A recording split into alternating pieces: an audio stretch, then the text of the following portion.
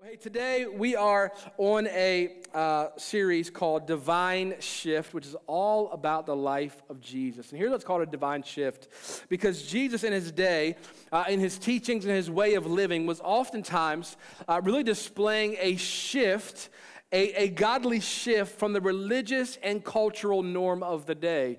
A good example is, he says, you say, hate your enemies. I say, love your enemies. You say, again, culturally, it was normative to forgive someone up to 3 times. He says forgive them 70 times, 7 times. He was introducing a new way of living in a new kingdom, the kingdom of God, into the mindset of the people. And today, I think it's a great message to start on, a great passage to start the series on, because we are looking at a shift culturally where you were condemned for your sins. See, in the Old Testament, the Mosaic Law, which there were 613 Mosaic laws that you had to keep, if for no other reason, can we just say thank you, Jesus, for that? Come on, somebody. Like, you don't have to keep 613 laws to have right standing with God. That because of the sacrifice of Jesus, you have right standing with God. And because of that, if you broke a Mosaic law, one little tidbit of the law, you were condemned of the whole law. You were penalized, you were punished because of it. And sometimes not just the belief was eternal death, but also even death here and now because you broke the law. And Jesus came and he fulfilled the law through his death, burial, and resurrection, that we now, through faith in Christ, can be made right with God. And if you're grateful for that, can you say amen? So he moved us from being condemned to now we're forgiven and free. So we're talking today about how do we walk now in that forgiveness? How do we live this life out and what Christ intended and what he introduced? But before we dive in, let's pray. Father, we thank you for your word. It's truly a lamp unto our feet and a light unto our path. We pray that as we open it up, you would speak to us today. Father, we just posture our hearts and minds to receive from you. It's in Jesus' name. And everybody said, amen. John 8, verse 3. To give context of where we are in Scripture, Jesus just fed the 5,000 with a few fish and loaves. And here are these Pharisees, these teachers of the law, these rabbis are confronting him. And they brought a woman, the Bible says, caught in adultery. Just a side note, how do you catch somebody in adultery? Come on, right? Like, you know you got some issues in your life. You like trying to catch people in adultery, right? You peeking through windows, right? You know? Like, they made her stand before the group and said to Jesus, "Teacher, this woman was caught in the act of adultery. The law of Moses commanded us to stone such women." Now again, the law of the Mosaic law, if you committed adultery, your penalty was you were stoned to death. Now what do you say? They were using this question as a trap in order to have a basis for accusing him. Here was a trap. Ready for this? Mosaic law says if you commit adultery, you are to be stoned to death. Roman law says the only people who could put you to death were Romans. So if he did not stone her, he's breaking Mosaic law. If he did stone her, he's breaking Roman law. They're trying to trap him. So here he is now. They're trying to confront him, trying to trap him. But here's Jesus also knew the whole Mosaic law because he fulfilled the law through his death. So he also knew that actually it was against Mosaic law to actually accuse someone of breaking the law with malicious intent. So they of themselves were breaking the law in that moment. Also, mind you, it was common knowledge culturally that many of the rabbis were actually also engaging in adulterous affairs, which Jesus would have known as well, which is why we'll get to in a moment what he says. So it says, but Jesus then bent down and started to write on the ground with his finger. We don't know what he was writing, but he wrote on the ground. He kept on questioning him, straightened up. He said to them, "Let any of you who is without sin be the first to throw a stone at her," knowing that this disqualified every single one of them. In fact, some say perhaps in the dirt he was writing their sin. Because it was common for rabbis to have adulterous affairs, some was even saying, was he writing the name of the women they had been with? And sort of prompting these men to realize, I have sinned. Jesus was the only one who had the full right per the law to condemn this woman, but yet he did not. He then stooped down and he wrote again. At this time, those who had heard began to go away one at a time, the older ones first. I think the older ones had a little more wisdom to it, so I know what's about to happen. I don't want him to write that. Okay, I'm going to leave. And Jesus was the only one left with the woman standing there. He then straightened up and asked her, woman, where are they? One translation says, where are your accusers? Has no one condemned you? No one, sir. Then neither do I condemn you. Again, that statement in and of itself, mind-blowing. Huge shift. No condemnation. As Paul says in Romans 8:1, for those who are in Christ Jesus.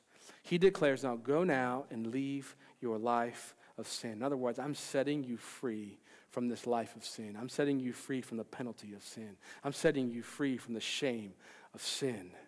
These men were shaming her, and Jesus freed her. It's the beauty of Jesus. I'm going to share with you 3 thoughts in this message of how we can walk in this forgiveness, how we can walk fully in what God has for us, this shift from condemnation to forgiveness. And here's the first one, is for us to walk in freedom. He says, neither do I condemn you. It reminds me of John 3:16 and 17. Many of you know this scripture. For God so loved the world that he gave his one and only son. So whoever believes in him shall not perish but have eternal life. For God did not send his son into the world to condemn the world, but to save the world through him.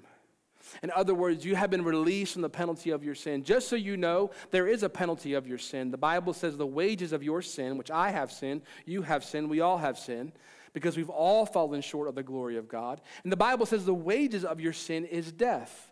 Now I want you to just understand this theologically. God does not erase the penalty of your sin. The penalty is still there. Here's the difference. You don't have to pay it because Christ did. It's like this. Have you ever been out to eat with a friend, and then you go to pay, you get your wallet to pay for the meal, and then all of a sudden they're like, he's like, oh, I got it. Or the waitress is like, he covered it. And you're like, oh, thank you so much. Anybody here, you're that kind of friend, you pay for people's lunches? Come on, anybody? Let me see. I'm going to tell you where I'm going to lunch after, okay? Come on. How many of you are slow to, any of you got friends who are slow to pull their wallet out? Like the check gets there, they're like, look at it like, okay. Come on. If you are that friend, we're going to pray for you in a moment, okay? Some one of you feels that over here. You're like, I'm with them right now. Shoot, I married them. This is what it was. Hear this theologically. Here's what happens. There's a debt that says Jeremy Burroughs has to pay, and the debt is my death. And Jesus says, I got it covered. The penalty of your sin is you are supposed to die. Not just a natural death, but eternal death, damnation, hell. And Jesus says, I've paid for it. Aren't you grateful for Jesus? That he paid the debt that you should have paid, that I should have paid, so we could have eternal life with him. That's what he did for us. That's what he did for the world. He didn't come to condemn the world. He came to save the world. So he acquits us of the penalty of our sin. Hebrews 8:12 says this, for I will forgive their wickedness, and I will remember their sins no more.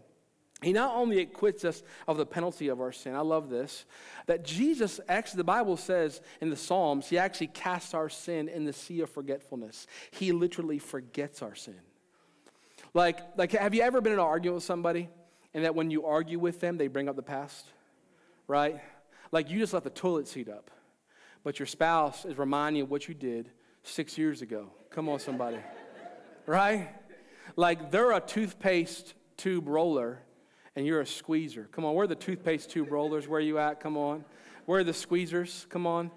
You're my people. I'm a squeezer, you know? Be efficient. Just get it out. Figure it out. Why roll it, you know? And you have an argument over that, but all of a sudden, what happened 2 months ago gets thrown in. They're like lob a grenade. It's like, boom, like what just happened? I forgot about that. Why didn't you? You know, like, right? Like, and here's the good news. Don't you hear this? Listen, regardless of what you've done, regardless of whatever mistake you made, regardless of what line you've crossed, regardless of how big of the sin it was, even if it had legal complications, moral consequences, when you have a conversation with God, he never brings up your past. When you come to him and ask him to move in a situation, he doesn't say, well, Jeremy, but you didn't. Jeremy, but you did this. No, why? Because the Bible says he forgets our sin. Can I just free somebody up this morning? Because I've been where you are. There's somebody in the room maybe that you in your mind keep replaying some mistakes you made. Maybe even not just years ago, but even yesterday. Can I tell you this? When you confess it, acknowledge it, and repent of it as sin, God does not remember it anymore. So here's my question for you. Why do you still remember it? Drop it. God has dropped it. You can walk in the freedom of no longer having to carry the shame of your sin, the penalty of your sin, the judgment of your sin, because Christ took care of it on the cross. Theologian D.L. Moody says, the voice of sin is loud, but the voice of forgiveness is louder. Aren't you grateful? Galatians 5:1, the Apostle Paul, it is for freedom that Christ set us free. Stand firm then, don't yet yourself be burdened again by the yoke of slavery. Paul was speaking to a culture who grew up in a Jewish culture who he was saying, don't again fall back into the burden of the yoke of the law, where you somehow you feel like you have to meet a certain standard to have right standing with God. You have to have a certain level of righteousness to be right with God. He says, no longer be in that yoke again, where you feel like you're falling in and out of favor and grace with God, because that's not the gospel. It also applies to sin, saying this, that like once you have been come into a relationship with Christ, he has set you free, not just from the penalty of sin, not just from the shame of your sin, but he has set you free from sin itself. That we can actually walk in freedom. Romans 6 says this, Paul writes, what shall we say then? Shall we go on sinning that grace may increase? By no means. We are those who have died to sin. How can we live in it any longer? Don't you know that all of us who are baptized into Christ Jesus were also baptized into his death?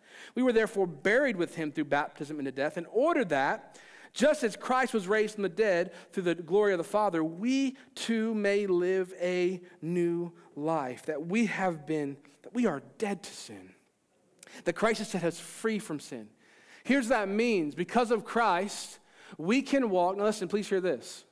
Some freedom can happen immediately. But I've often found freedom as a process. Because there have been mindsets and patterns of your life that you have been building for years. And God can do things in a moment, but oftentimes his grace will work through a process. And he partners with us to walk free from that. But first you have to have in your mindset, I'm actually dead to sin. The Apostle Paul even says, I am a new creation. If you ever read the Apostle Paul's language, he was so passionate about this because the Apostle Paul's background, if you ever think to yourself, Jeremy, I have really messed up in life. Let me give you some insight into his life. He actually killed people who professed Jesus' name. So he felt this torment. In fact, many say when the Apostle Paul says, I have a thorn in my flesh, many scholars presume, again, we don't know, that his thorn was the torment of what he did in his past. That's why in his writings he says, the old is gone, the new has come. I believe Paul was preaching to himself, that I am a new creation in Christ, that I am free, who as Christ has been set free, who set free, we are free indeed. So we are free. We can walk free from old patterns of living. We can walk free from thinking less than ourselves because we are a child of God. We can walk free from being bound by constant anxiety over not measuring up because we now have a peace beyond all understanding in Christ. We can be free from comparing ourselves amongst ourselves. We can walk free from having to somehow feel like we have to work harder in order to somehow be right with God and others. We can be set free from our insecurities so we can get out of those unhealthy relational cycles we find ourselves in. We can get set free from the cycle of stress and self-medication that leads to self-destruction. We can be set free from having to live up to others' expectations. We no longer have to burden ourselves under the yoke of slavery. John 8:31 and 32, Jesus says this to the Jews who had believed in him, if you abide in my word, you are truly my disciples, and you will know the truth, and the truth will set you free.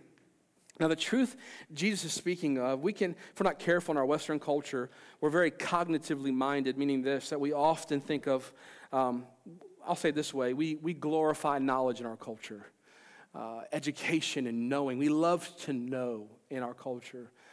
But part of our faith is there's a tension because there remains a mystery of our faith that we'll always have. There will be things that we don't know because you are not God and he is. But here in this moment, he says you will know the truth. Now, what he's saying is, he's not saying you will understand a concept about the truth, and that concept and knowledge that you can get from a book or an experience will set you free. The truth he is referring to is himself, because the scripture says Jesus was the Word of God made flesh. So he says, if you abide in my word, if you keep my word, you know my word, you put my word into practice, then you will know the truth. Not a head knowledge, you will know me, and it's me who will set you free.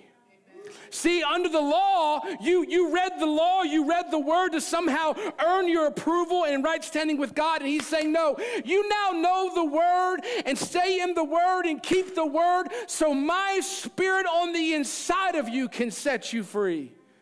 He's the one who sets us free.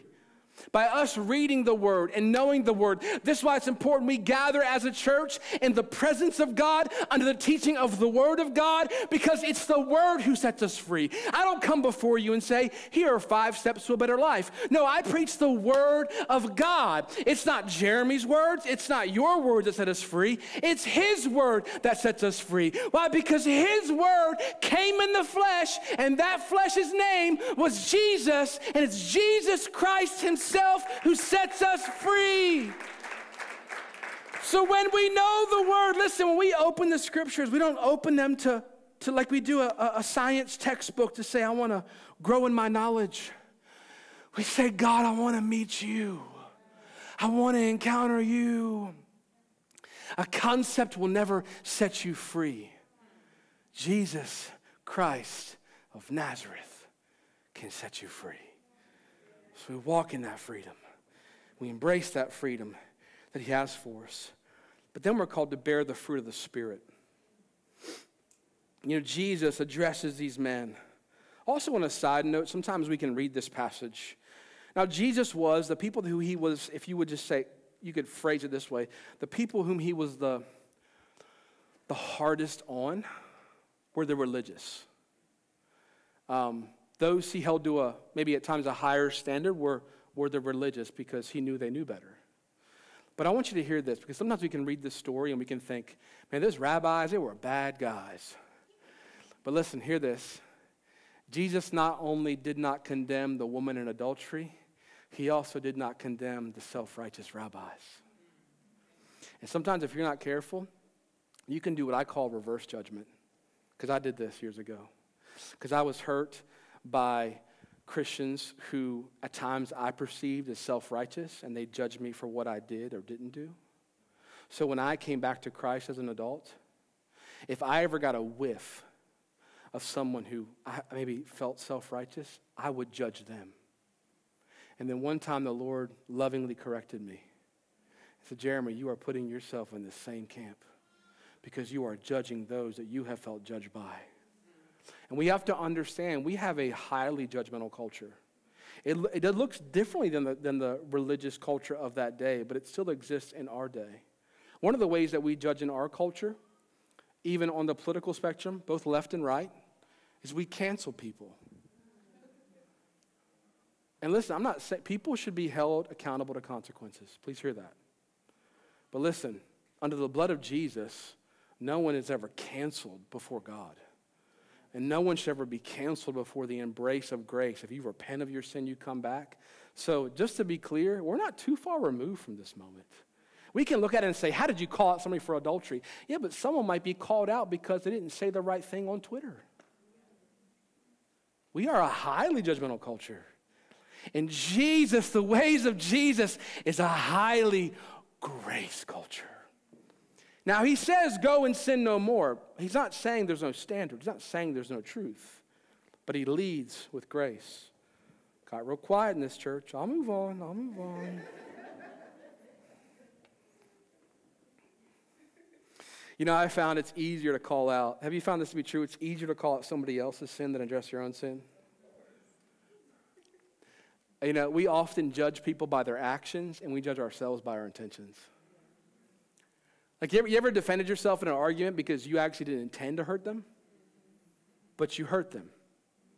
So you need to repent of that, right? I do it all the time. I'll judge my intentions, but I'll look at someone's actions. Even with my kids, I remember a few weeks ago, I go into I was in the family room, and I walk into the kitchen, and the pantry door's open, and we buy these like little Cliff Kids bars, like protein bars, but they have like chocolate and sugar in them, so we try to limit them. And all of a sudden, I see an empty box on the floor with wrappers.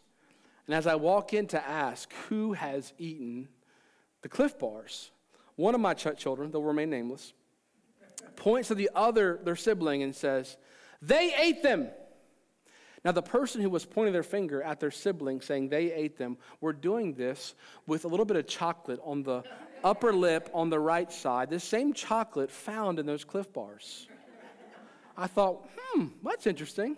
They ate them, but you have chocolate on your lip from the Cliff bar. Yeah, I ate them too. But aren't we susceptible to that ourselves? We can point out other people, oh, look, they're wrong. Again, we see it all across our culture, social media, it's all over the place. Like, well, we can point out other people's wrongdoing, but not address it in ourselves. Jesus spoke this in Matthew 7. It was very abundant in that culture. He says, why do you look at the speck of sawdust in your brother's eye and pay no attention to the plank in your own eye?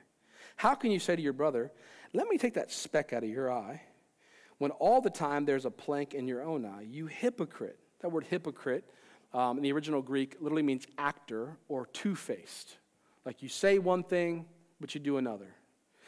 You hypocrite, first take the plank out of your own eye, then you will see clearly to remove the speck out of your brother's eye. So again, there is a context in the church as followers of Christ for us to, Apostle Paul writes in Galatians 6:1 about restoring gently those who've been caught in sin. There is a consequence to help people be restored gently, not harshly. So he doesn't say that's a bad thing to somehow keep people accountable. In fact, all of us should have some degree of accountability to someone that helps us from making poor decisions. But in this moment, he says, first, though, address the plank in your own eye. And I just so happen to have a plank this morning. True story, just for sake of honesty, the only time I ever go to Home Depot or Lowe's is to buy message props. So, if you ever think less of me because of that, I'm okay with that. So, well, that's a true story. Maybe I freed somebody up because you're not handy. Welcome to the club. We'll do a community group next semester. People who call people who are handy, community group. That's what I do. I say I employ people who are handy. That's what I do. So we have this plank in our eye. Last service, I almost hit this camera, so I can't do that this time. I got lovingly corrected. See, I had accountability. See? Gotta have accountability. So we have a plank in our own eye. It can be like this. We call out somebody for the way they spent their money, but we don't deal with the greed in our own heart. We call out somebody for their relational discretion, but we're in here not dealing with the lust in our own heart. We call out somebody else for maybe some apparent mistake or sin in their life, but we don't deal with the pride or self-righteousness in our own heart. You know, when we as followers of Christ walk around condemning the world in our culture, yet we walk around with large planks in our own eyes, we actually end up doing more harm than helping the cause of Christ. You actually, let me just free somebody up. You are not in the position, God has not called you to condemn the world. He came to save it. He's not called you to condemn your brother or sister in Christ. He's called you to deal with the plank that's sticking out your eye right now. So here's my question for you. What plank's in your eye? And let me just say it this way. A lot of times we think about sin and we think about behaviors. And sometimes, years ago, the Lord spoke this to me, is that he's actually, was in his word, but he addressed this in me because sometimes we can think to ourselves, I'm good because I'm not doing certain things. But actually, God cares far more about motive than he does about behavior. That's why he said in the Sermon on the Mount, you say do not commit adultery. I say don't have lust in your heart. So you can judge someone who's acting on their lust, and God in heaven is saying, but what about your lust? You don't act on it, but it's there. You might judge someone for the way they spend their money, but in your heart, you have greed. And he's saying, I want to deal with that. Can I tell you, when it comes to sin in our life, he doesn't just want to cut down the tree. He wants to pull out the root. Because if you leave that pride in there for too long, it'll bear fruit eventually. If you let lust stay dormant for too long, it'll bear fruit eventually. So he wants to deal with the heart of the matter. How do we do this practically? Lamentations 3:40 says, let us examine our ways and test them. Let us return to the Lord. There's an ancient Christian practice called self-examination that basically is you with the Lord, examine your heart. David wrote in the Psalms, search me, O God, and know me. Point out any wicked way in me. And you can examine your life. Here are even some questions you can process, like, God, search my heart. Are there any ungodly motives in my heart? Are there any destructive or habitual sins in my life? Am I being a godly spouse or parent? In my relationships, am I kind? Do I speak words that build up people or tear down? In my work life, do I actually go to work to glorify Christ, or am I driven by selfish ambition? In my finances, do I actually view my finances as you have given me these to steward, God, or do I view them as my own? Because that can affect, am I living a generous life like God calls me to? You can do some self-examination. You can add that a few minutes into your regular devotional time. Just examine your heart. God, is there any sin in my heart? Anything I need to repent of? You know, Jesus in Matthew 20, 23, 26, speaking to the Pharisees, he says, first clean the inside of the cup and dish, and then the outside will be clean. He says, address the heart of the matter. And one of the ways that we address the heart of the matter is through the practice of spiritual disciplines. Now let me hear this. We don't practice spiritual disciplines to earn God's approval. Our spiritual disciplines is not us making ourselves more like Christ. It's setting the table for the Spirit of God to do a work in our heart. When we come to church and worship, we're not coming to church so we become a better person. We are coming to worship and sitting under the teaching of the Word of God so the Spirit of God can move in our heart. When we open the Scriptures, as I just said earlier, we open the Scriptures so we can meet with Christ and God can do a work in our heart. When we pray, we open the lines of communication so we can hear from God and that God can move in our heart. When we're in community group, when we're in relationship and we're confessing sin, being vulnerable with one another, we're doing so God can work in our heart. Even through our service. You know, the Bible says God exalts the humble and he oppresses the proud. He comes against the proud. When we're in service, we invite Christ in to bring humility into our heart. Again, God is concerned about the heart of the matter. But what's done in the heart will eventually bear fruit. Luke 3:8, John the Baptist says, produce fruit in keeping with repentance. Meaning produce fruit as a follower of Jesus. Remember when I first married Christina, I went down to visit her dad, now my father-in-law, great man. And he was giving me a tour of their kind of property down in Florida, and they had a orange tree in their yard. And he says, yeah, this is an orange tree. So when he showed me the orange tree, there were no oranges on it. But I made the assumption, he's an integrous man. He's honest. So I don't think he's lying to me. But how many of you know, if I would have went down there 2 or 3 more times and I never saw oranges, I'd be like, this guy is pulling a fast one on me, right? Like, this ain't no orange tree. He's trying to make me think just because I'm from Maryland, like he's going to like have this orange tree and make me believe that, you know, we have orange trees everywhere in Florida, you know? But I went down the second time. The second time I ever went down there were oranges on the tree. Like they had bags of oranges. They were giving them out to people because there were so many of them. Like if it's an orange tree, you expect to see oranges. And if you're a follower of Christ, we should expect to see the fruit of the Spirit. Galatians 5 speaks about the fruit of the Spirit. Love, joy, peace, patience, kindness, gentleness, goodness, faithfulness, self-control. Here's my challenge for you this week, maybe a part of your self-examination time. Do a fruit check. Check your fruit. Check your fruit. You maybe even ask someone else in your life to check your fruit. Now, please hear this. This isn't religious. We can't force the fruit. Again, we set the table for God to produce the fruit in us. So ask yourself, am I growing in my love of people? Joy. Do I have a joy that actually supersedes my circumstances? Or am I consistently discouraged? Do I find myself with the peace of God that's behind all understanding? Or am I constantly struggling with anxiety and worry? Patience. Am I becoming more patient? Or do I get frustrated when people take too long? Whew, anybody? That's me right there. I need that. I'm like, Lord, help me with patience. I am an impatient person. I need the Spirit of God. Kindness. Would others describe me as kind? Goodness. Is the goodness of God evident in my life? Am I doing good deeds? Faithfulness. Do I keep my word?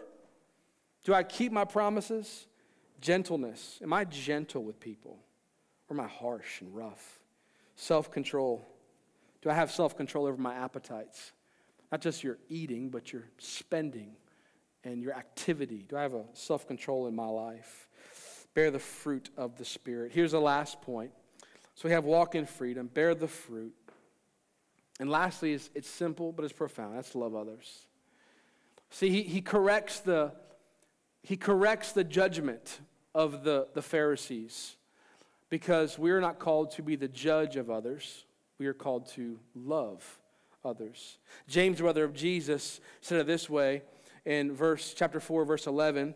Brothers and sisters, on a side note, whenever you read the New Testament, if they say brothers or sisters, they're talking to church people.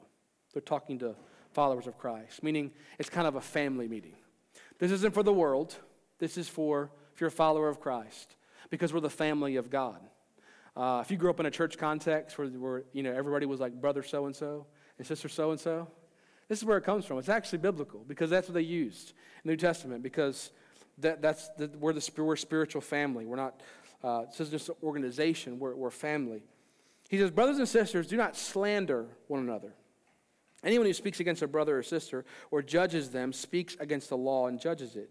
When you judge the law, you're not keeping it, but you're sitting in judgment of it. In other words, Jesus said it this way: when you judge others, you actually judge yourself as condemned. Because when you put yourself in the position of the judge, you actually are yourself bringing judgment upon yourself. He says, watch this, there's only one lawgiver, capital L, one judge, capital J, referring to God. One who's able to save and destroy. But you, who are you to judge your neighbor? As a father, one of the things that pains my heart is when my kids fight with each other. Like when they put down each other, because I'm like, man, your brother and sister, like your sibling, you should be for each other. Like we need to support. We're family. This is what family does. We fight for each other, not with each other. But have you seen over the years that sometimes at church we can fight with each other instead of for each other? We put down each other. We point our fingers at each other. We slander each other. And James says, don't do that. You know why? Because the scripture is clear. There's a blessing where there's unity. And can I tell you, listen, God wants his church to be blessed.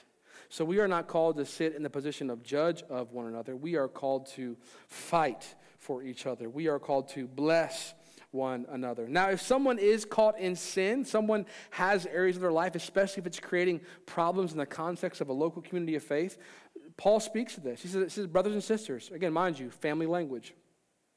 If someone's caught in sin, you who live by the Spirit should restore that person gently.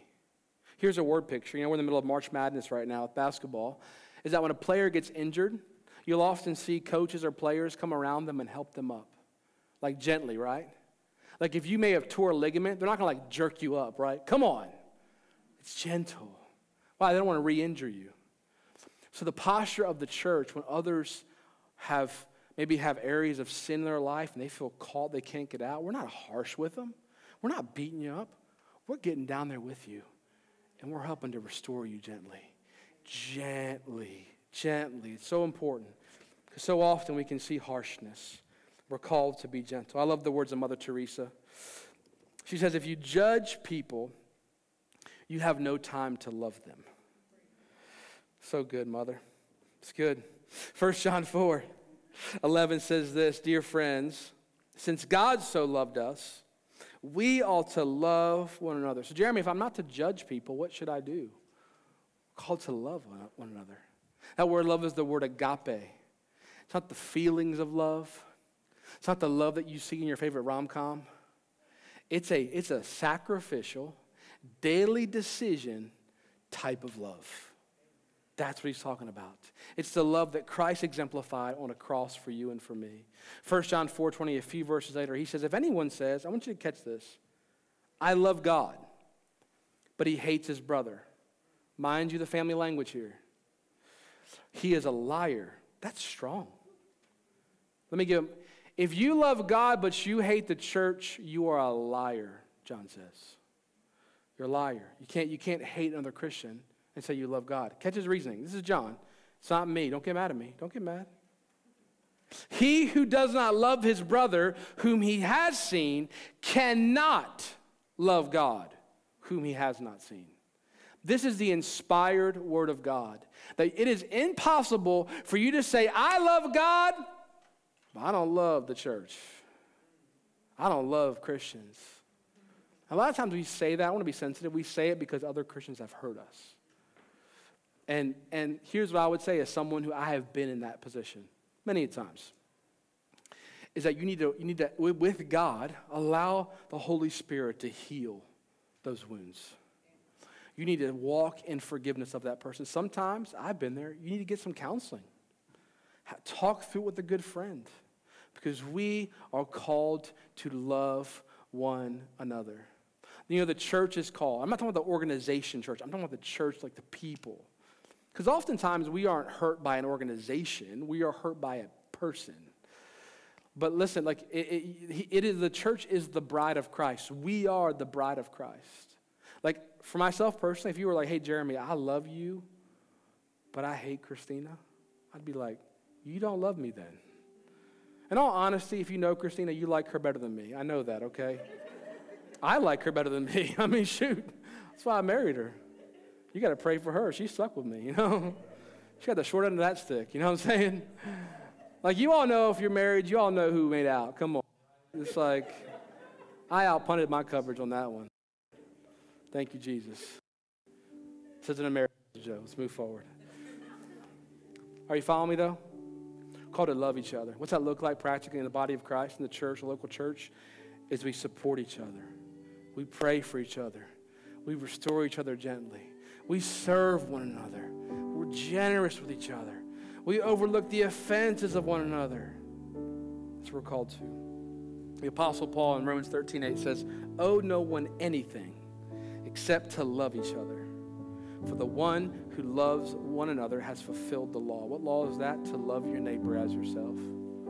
We're called to love each other. The Bible's clear. We start with love in the family of God. Paul says, do good to everyone, especially to the household of faith. But we're also called to love the world. So what's that mean in your workplace? It means being kind, not getting caught up in a culture of gossip that slanders your boss, speaking words of life. It means that coworker upsets you again, with the Lord, walking in forgiveness. It means being considerate of your physical neighbors, being considerate of people in your own home, that you're living out this posture of love. You know, practically next week, church, this is why I'm passionate about inviting you to be a part of this. Because next week, we together as the church of Jesus Christ, expressed through Catalyst, get to love our community in a very practical way. We get to make a hygiene kit for somebody who's lacking basic hygiene essentials. We're making sandwiches for men and women who live on the street, who that will take care of a lunch for that day. We're serving women and children who otherwise may not have the necessary resources with a newborn child. We are blessing our community unconditionally, no strings attached. What's Paul say? Owe no one anything except to love them. That's what I want to invite you to be a part of that. Even just an hour for the day. Be a part of Serve Day. Let's get to love our community together as a church. David Wilkerson, a late pastor, he's since passed, but pastored in New York City. And he says a great quote about love. He says that love is not something you feel. Not only something you feel, but it's something you do. It's action. John 13, my last scripture, verse 34. Jesus says, a new command I give you. Love one another as I've loved you. So you must love one another. By this, everyone will know that you are my disciples if you love one another. That's one of his parting words to his disciples. Love each other. This is how we'll be known. I want to encourage you to grow in love. Ask the Holy Spirit to help me to grow in love for people. Even love those in your life who are unlovable. Come on, if you're with that person, look straight ahead, okay? But love those who are hard to love. Love those who've hurt you. Love your enemies, even Jesus says. Then the world will know who we represent, whom we follow, Jesus Christ. Church.